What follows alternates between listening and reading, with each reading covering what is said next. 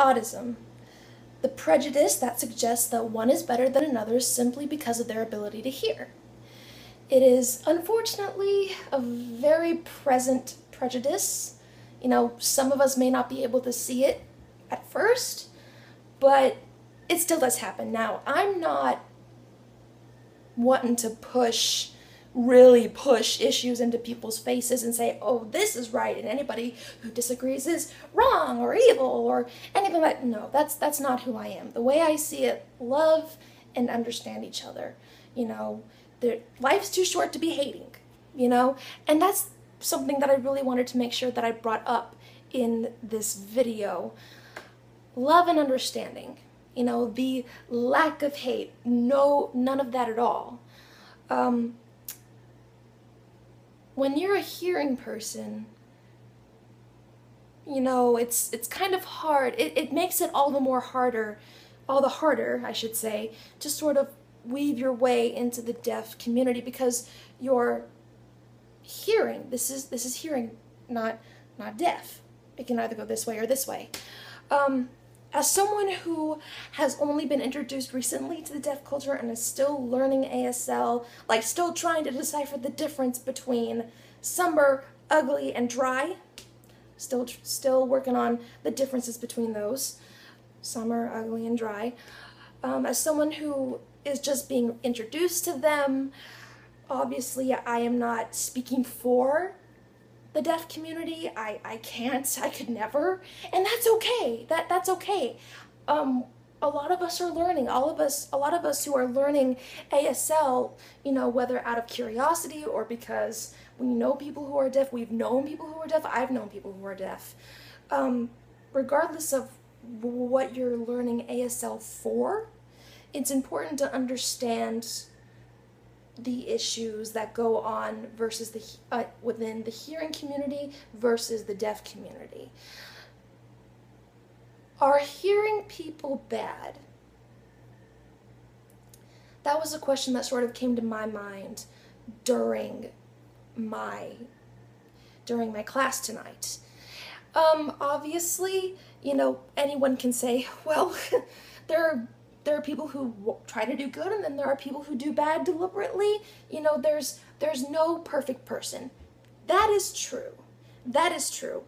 So, with that said, not all hearing people are bad. Not all deaf people are bad.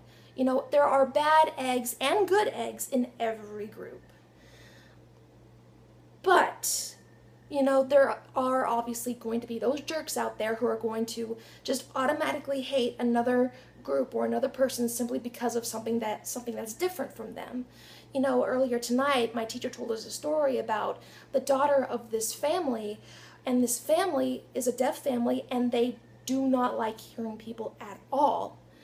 And that really worried me because I feel like when you grow up in a household that automatically hates a certain group, obviously that goes towards the child. Those feelings can and will a lot of the time transfer to the child. That is scary. That is scary as heck.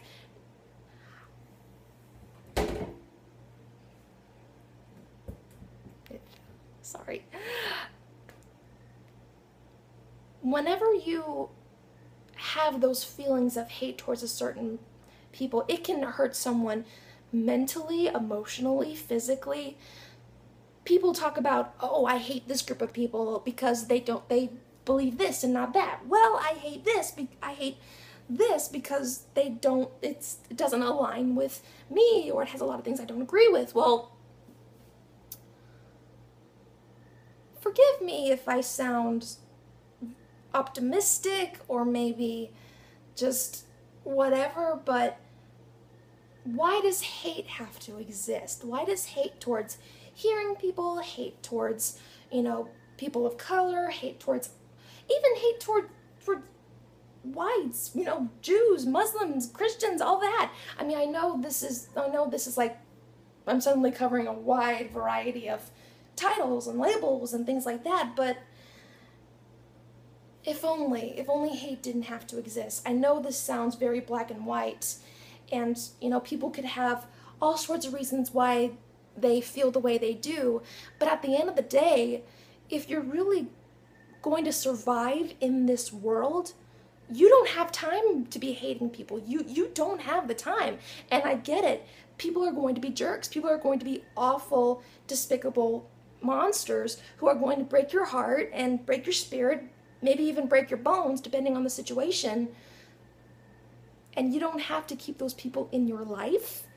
But if you're hating on a group of people just because of something that they have that's different from yours, you're wasting your time, you're wasting your life, you're not opening yourself up to other possibilities.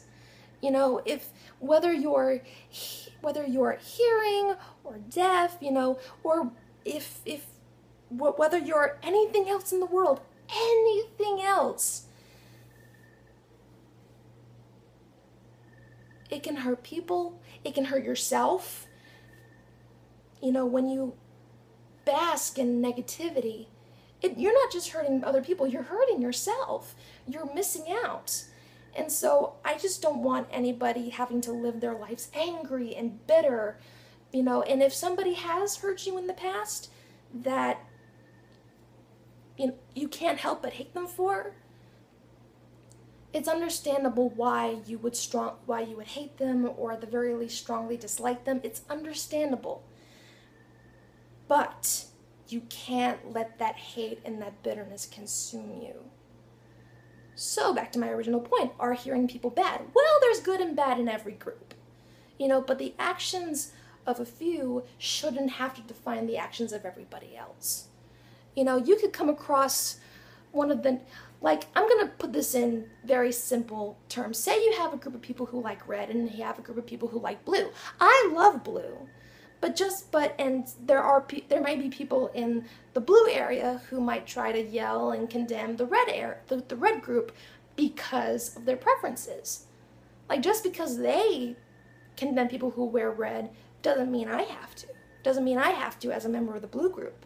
That's okay. And I know that seems very black and white, very kindergarten-esque, but I want to make sure I make this as general as possible. You know, I don't want to demonize anybody. I don't want to do that. I just want to be a good person.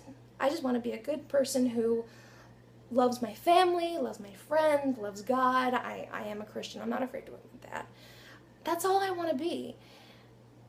So just because you have something that others don't doesn't automatically make you bad, doesn't automatically make you good. Your actions are what truly define you. Like, if you say that you're a good person, but then you go and rob a bank, lie, cheat, attack people, you really need to rethink that. So with that said, do good, be good, feel good, and love, because love is good. So don't be bad. I mean, obviously we're going to make mistakes, and that's normal, that's okay, but forgive, learn, and move on. So I know that was a really weird direction for this weekly video to take, but I feel like it's important to bring it up. You know, you don't have to live a life of wrongdoing. You don't have to. There's always a way. There's always a way to do something good, leave something good behind. So with that said, I will see you in the next video. Please leave comments, you know, below. Let's get a discussion going if you'd like. I am open to it. Constructive comments, please. I know that sounds kind of unrealistic given YouTube, but it would be nice. So, okay, I will see you next week. Next week is my birthday, 7 days from today, a week from today, so I'm excited about that. I will talk to you next week. Take care.